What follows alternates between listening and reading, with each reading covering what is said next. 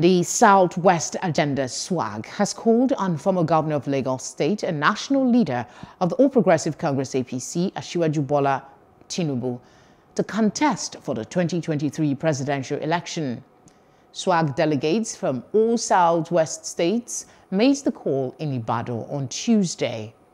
In his welcome address, the Planning Committee Chairman, Senator Dayo Adeyeye, said the gathering is to mark their own contribution to the crucial task of shaping Nigeria's political future.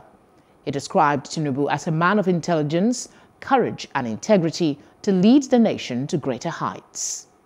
Every geopolitical zone in the South is entitled to it. All of them have the right. The man that will get it is the one that works hardest, the one that fights for it, the one that gets the support of vast majority of Nigerians. Don't forget, all the regions of Nigeria will vote. All the people of Nigeria will choose the next president.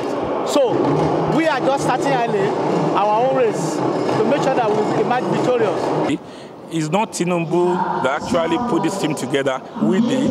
We are calling him to come out and contest for the election, to throw in his heart into the ring, because we know he can deliver. He has delivered, so he can still deliver. But let's wait for whoever, what group, individual groups that will come out and show interest, that will come out and protect and promote or protect their own products. Every person, every zone has a right to aspire. You understand? You cannot preclude people from aspiring. It's their constitutional right.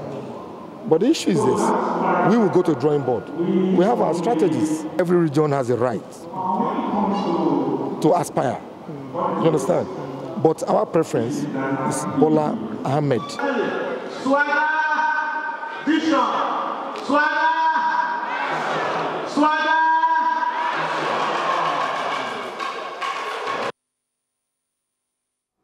Hello, hope you enjoyed the news. Please do subscribe to our YouTube channel and don't forget to hit the notification button so you get notified about fresh news updates.